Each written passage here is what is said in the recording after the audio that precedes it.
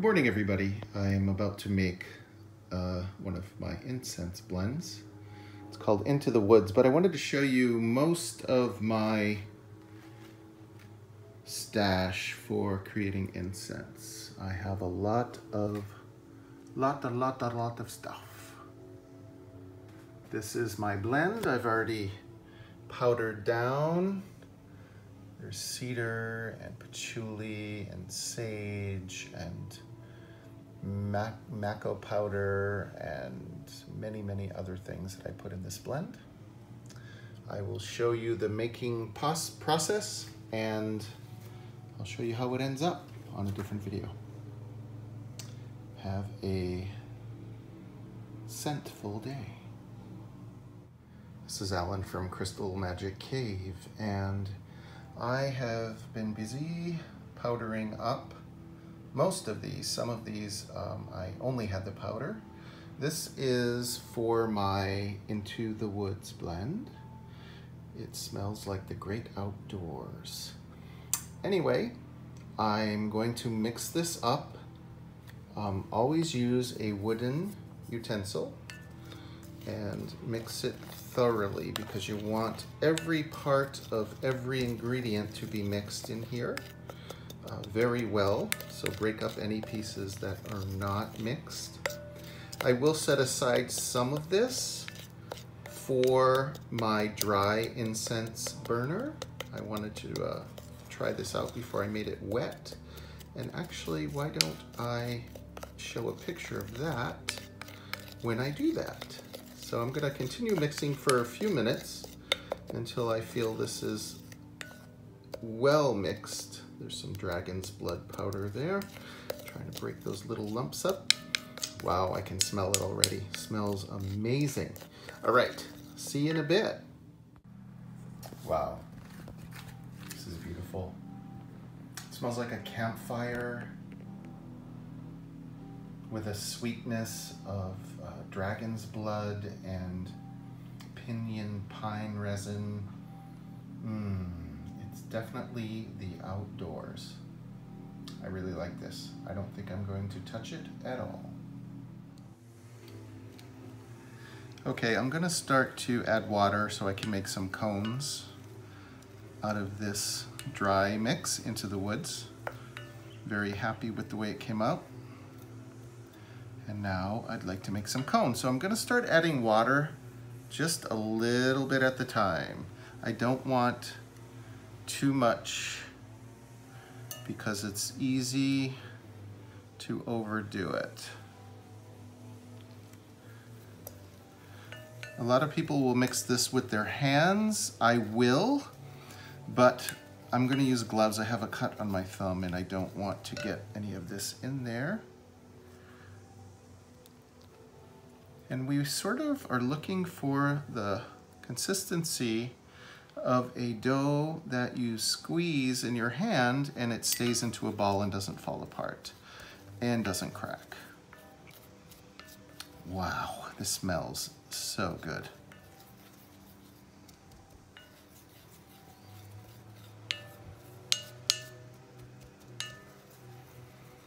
This is sort of a tedious process, but well worth it in the end. I hope the table's not shaking too much. I'm trying to pull back from doing that. Seems to be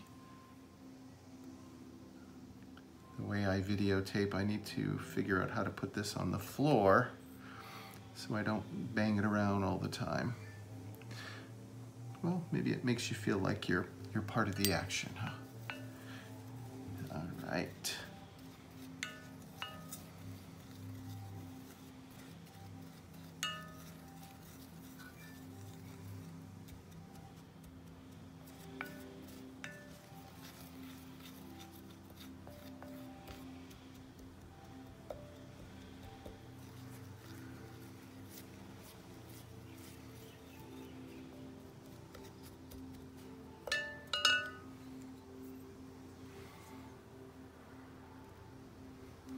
This is a very small hypodermic needle. This is only 1 milliliter at a time.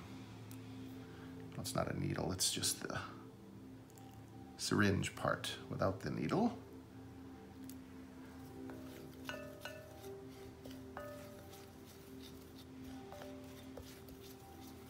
Starting to come together. Wow, I wish you could smell this. It is, oh, amazing.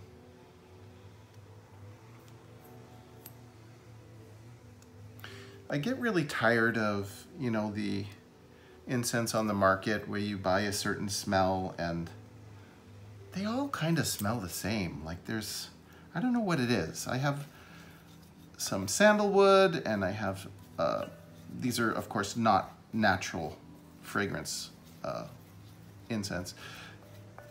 And I can't tell the difference between the amber and the sandalwood. They smell exactly the same, and I think it might be the base that they use. And I'm using distilled water here, FYI, because I'm lucky enough to own a distiller and I make my own, so it's there. I use it for my coffee pot. I sometimes drink it. And now it'll be used for my incense. All right, I'm gonna put my gloves on and I will start kneading this by hand. I'll leave the camera on, and if there's a lot of boring parts, I will cut it out later, because I know I don't like to spend all my time watching somebody stir something for 15 minutes or so. It's sort of like you're making a crumble with butter and sugar and flour and cinnamon. It's got that same kind of feel, but smells way better. Okay, I'm gonna actually put some more water in here. We'll do 3 mils at a time.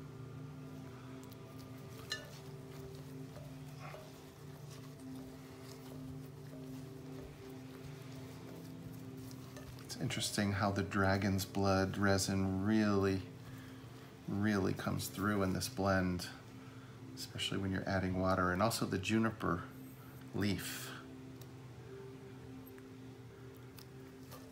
And hopefully, if these come out well, they will be for sale on my Etsy site, Crystal Magic Cave. Almost getting there. You see that? Just about there. I'm going to add just a tiny bit more water.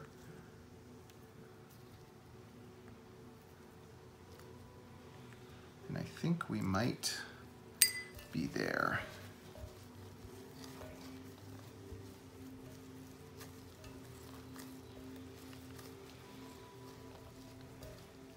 Still a little dry in some areas.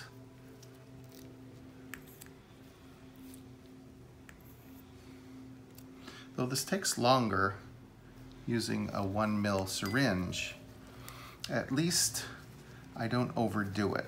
And if I do, it's not enough that it's going to matter. Oh, look at that. A little more.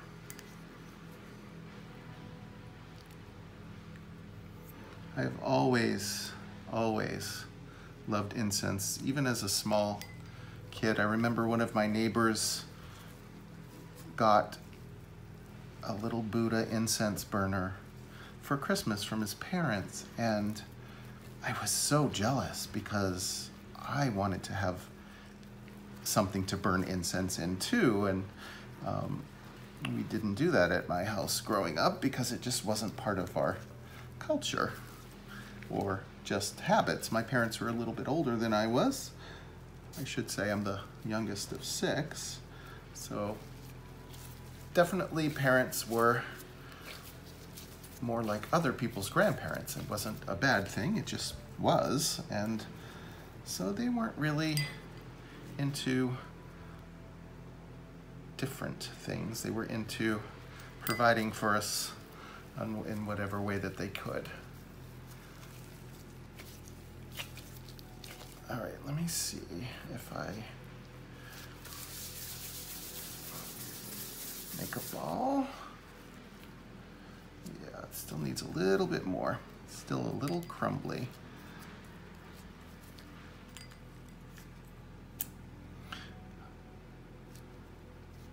I have to say, my shoulders are a little sore from yesterday making the second ingredient for my kiffy, the frankincense. I was not expecting that to take such effort. I had not ground frankincense by hand before, and it truly is and was a labor of love, and I will do it again in a second. Today, or later today, I'm going to be adding sandalwood for my third day for my kiffy recipe. If you have not watched the other two, just look in my list. I have a playlist for kiffy, for the making of, or I think I called it Kiffy Journey. Okay, here we go.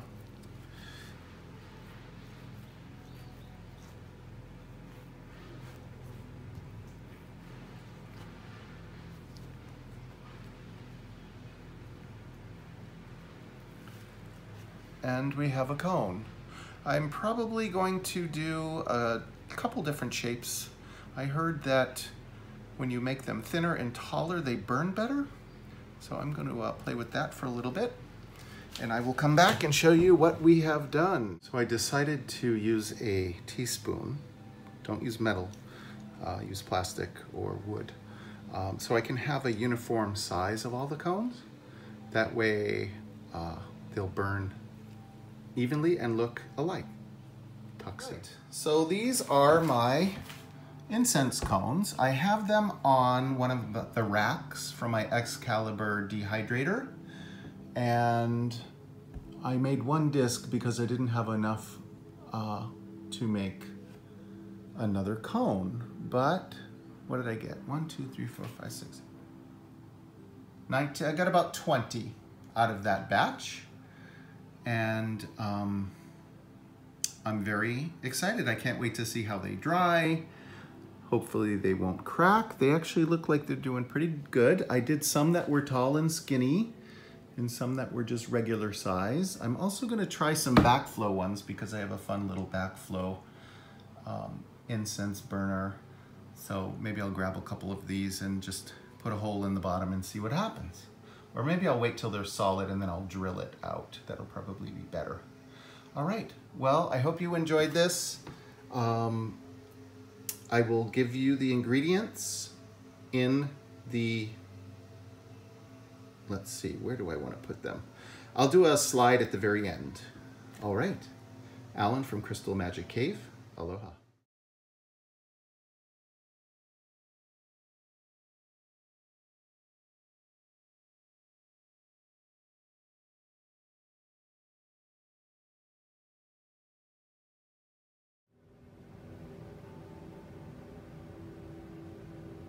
And it looks like the mixture was successful.